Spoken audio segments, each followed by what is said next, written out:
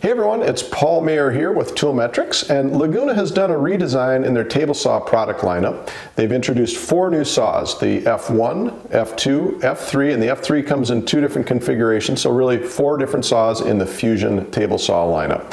They've sent us a Fusion 1 for evaluation, and what I'm going to do is walk through the saw feature by feature, take key measurements wherever appropriate, give some perspective along the way. Now hopefully you saw the unboxing video that I did recently on this, but here I'm going to go in more depth and hopefully give you a perspective of what the saw's capabilities are. Just at a high level where this fits in the world of table saws, it has a 1.5 horse 110 volt motor.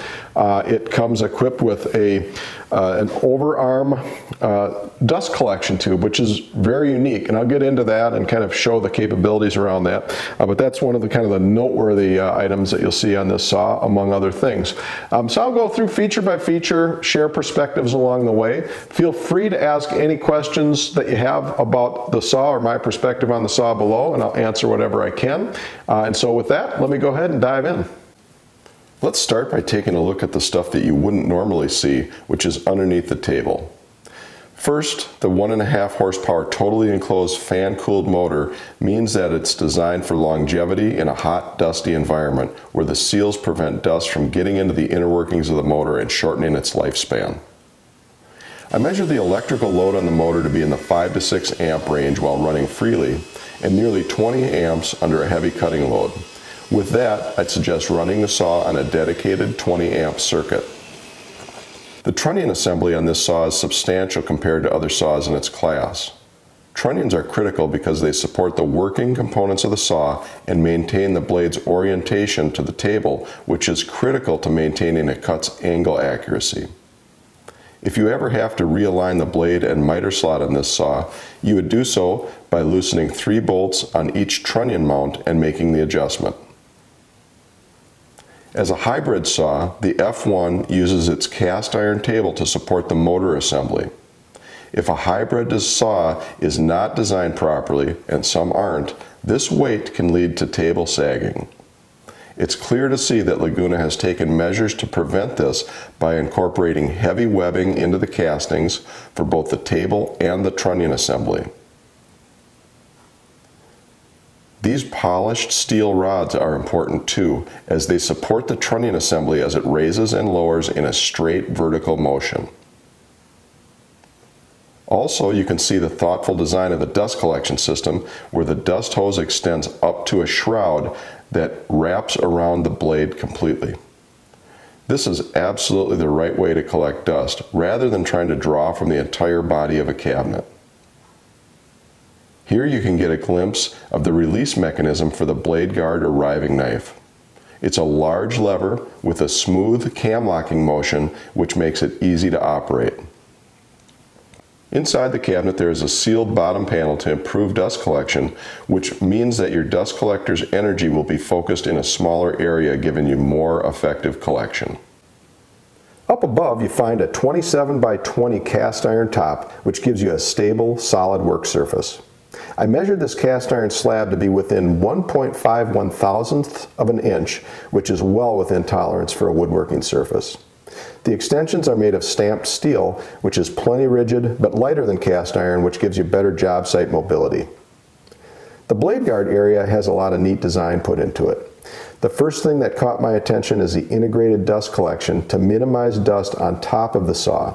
This type of feature is a $500 upgrade on a lot of saws, but it comes standard with the F1, which to my knowledge is unheard of in this class of saw. I like that the dust collection operates from a single 4-inch vacuum connection in the rear of the saw. And with the dust collector running, you can easily hear the massive airflow around the blade, so you know it's doing the job. Another test is that the cabinet stays relatively dust-free during operation, which means less maintenance required underneath the saw. The blade guard has independent side panels for flexible operation, anti-kickback pawls to minimize the risk of kickback, and it attaches and detaches easily from the saw with a single release lever. For narrow rips where you can't use the blade guard, you can easily swap it out and install the included riving knife. The throat plate is solid and easy to remove with a simple locking mechanism. Blade changes are simple with an arbor locking mechanism that allows you to change blades using a single wrench, which is very convenient.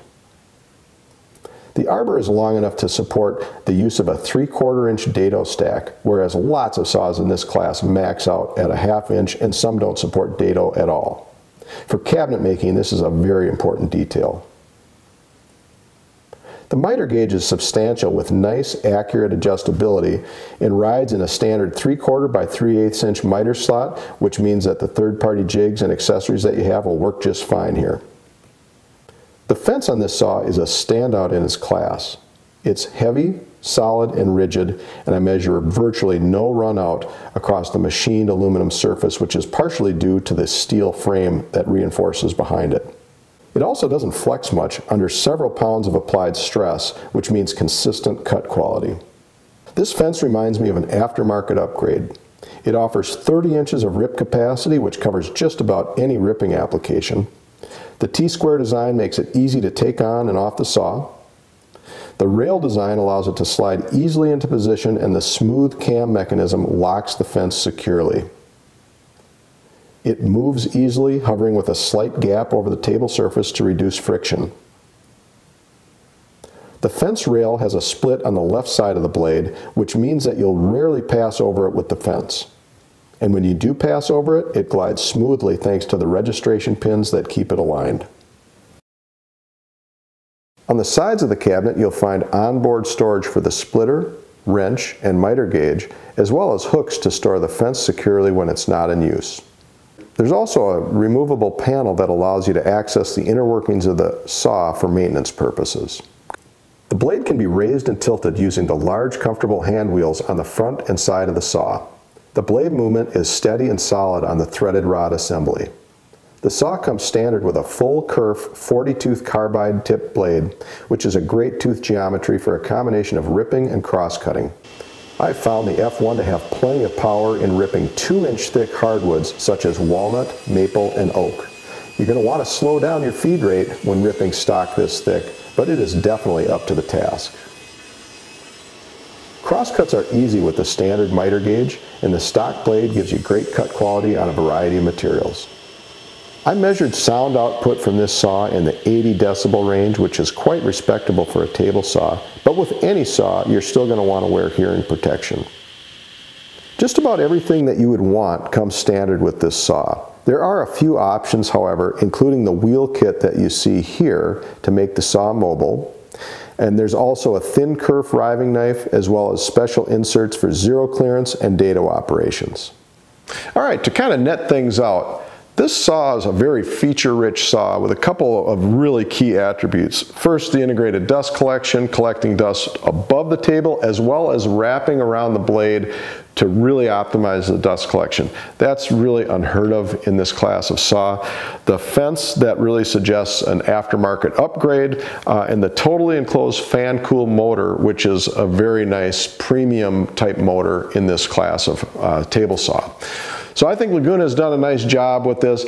Please let me know if you have questions down below. I'll answer anything that I can. And please subscribe to the Tool Metrics channel, where you can find more woodworking, wood turning, and DIY videos. Hope you found this useful. Please give it a thumbs up if you did, and thanks so much for watching.